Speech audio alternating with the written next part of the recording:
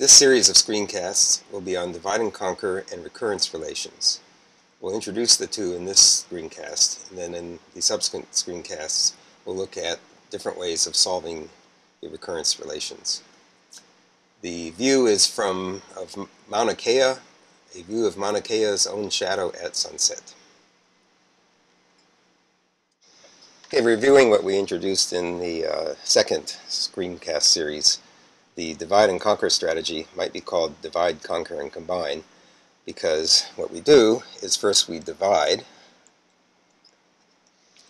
into subproblems that are instances of the same problem. And then we conquer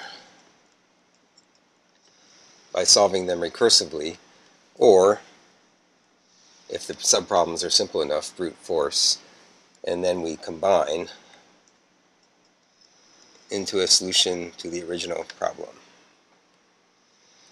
Divide and conquer often works with recursive algorithms because we will be solving smaller subproblems of the same type through recursive calls, and eventually you hit a base case, or one or more base cases, small problems you can just solve with brute force or trivially, and those are usually done in theta of 1 time. So we need to pay the cost, d of n, of dividing up the problem. We need to pay the cost of combining into solution of the original problem. We're going to call that c of n. This is all review. But we've divided it up into subproblems, and often it has the form where we divide it up into a subproblems, 1 over b size of original. So if you put that all together into a formula, you get the classic recurrence relation.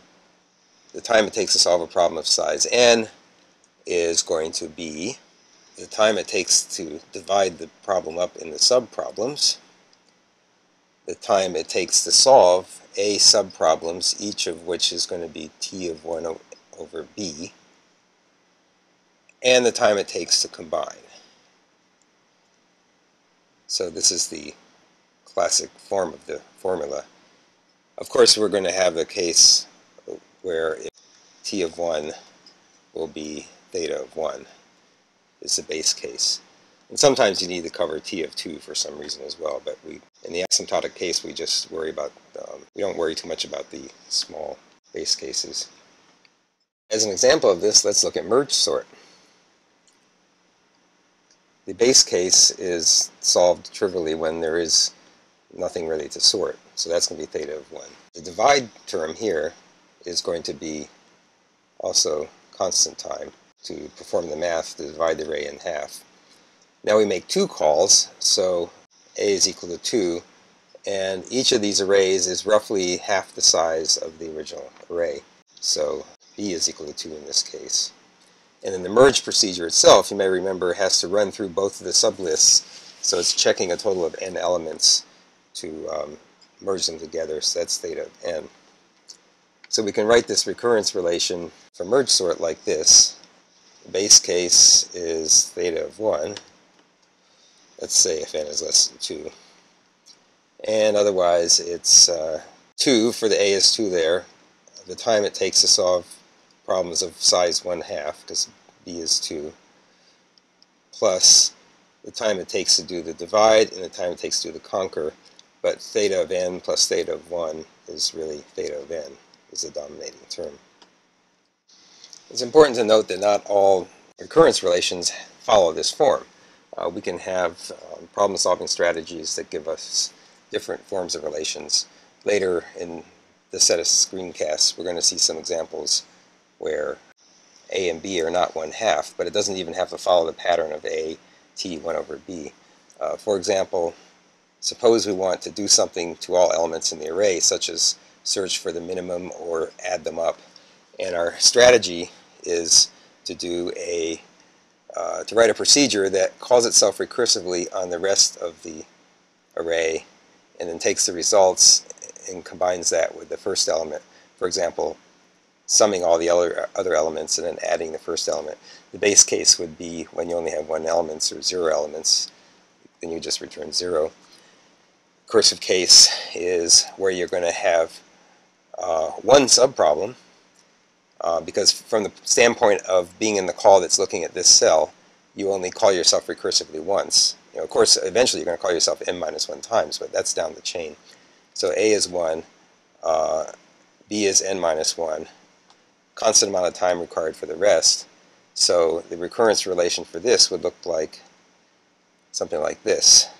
The time it takes to solve one problem of n-1 size plus theta of 1 for doing the adding in the last element.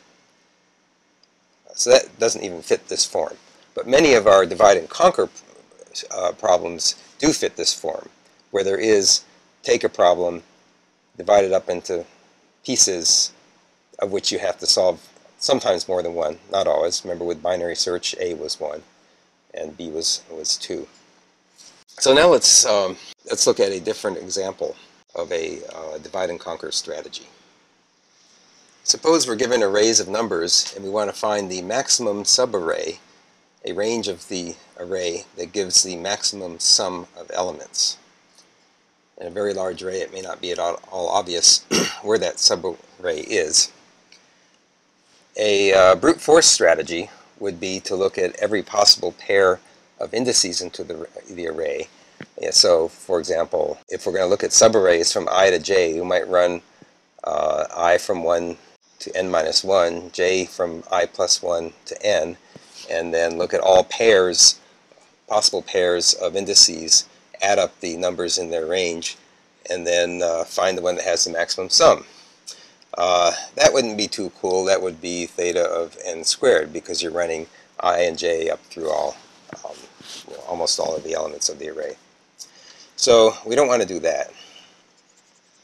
But there's a recursive solution to this, and that is to divide the subarray into arrays of equal size. So we find the midpoint here, right? So we will call it recursively on this subarray. Let's say that's a recursive call there. And we're going to call it recursively on this subarray to find the maximum subarray in each of these two.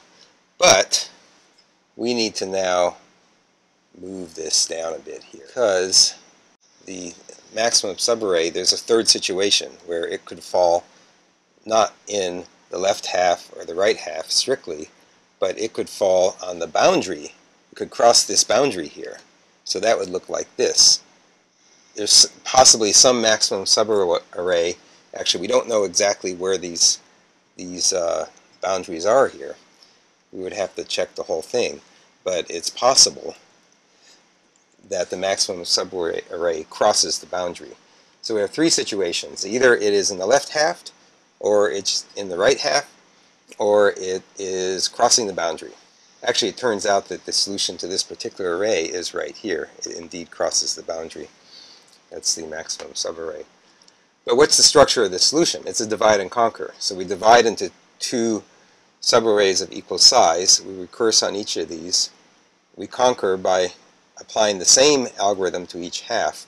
But the combine is a little more complex, because the solution may not even lie in the two recursive calls we made. It may lie at the boundary. So the combine has to do some additional work.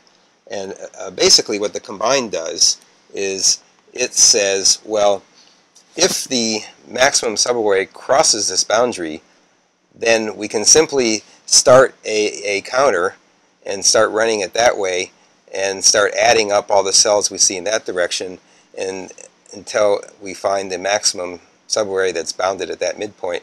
And we can start another counter and add up all the cells as we go this way and find the position that gives us the maximum there. And then the two put together will be the maximum subarray, or in the case of this example right here, it's this right here. So that's the strategy for it.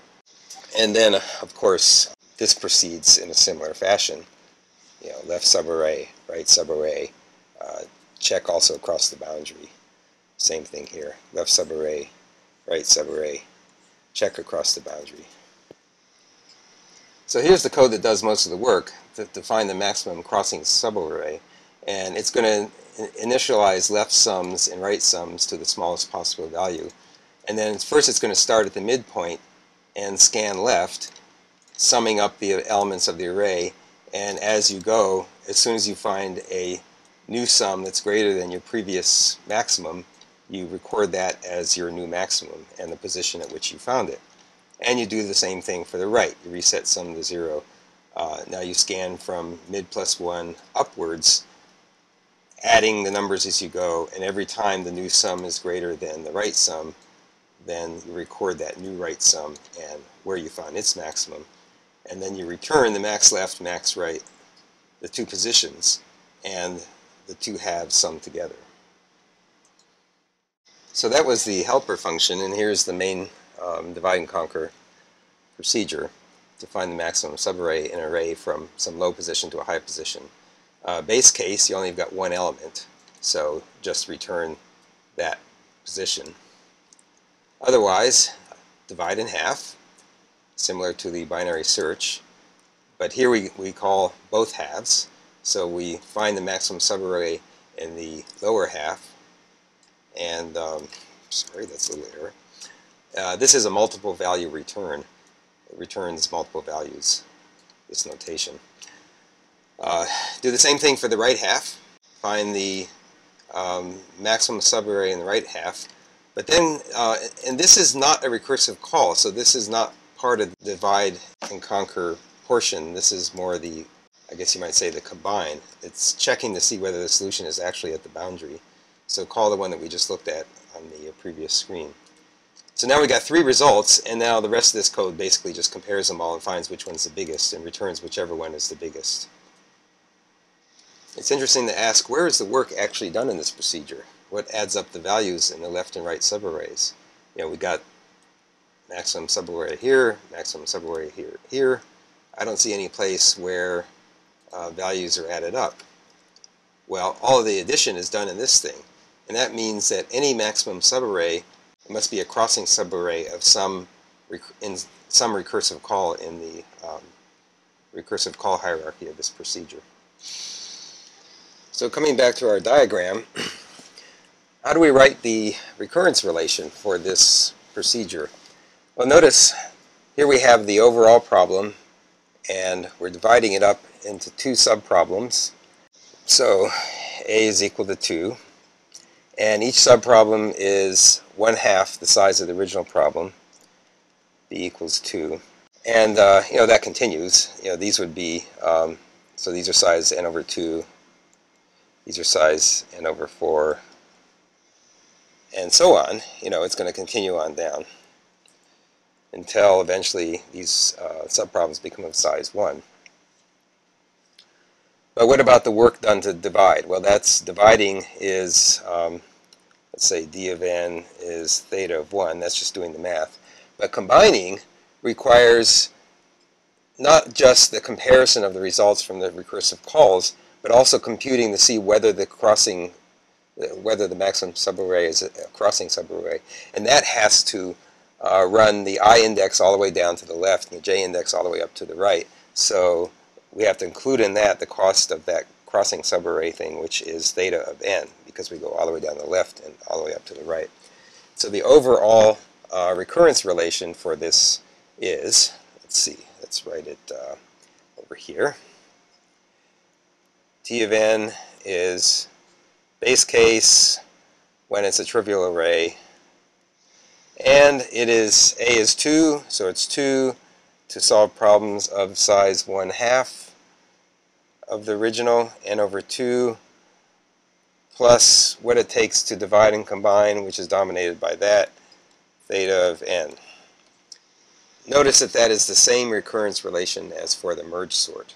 We are going to see recurrence relations that have different structure, but now we're going to go on to the question of how do we solve these recurrence relations. So that concludes part A of the divide and conquer and recurrence relations screencasts.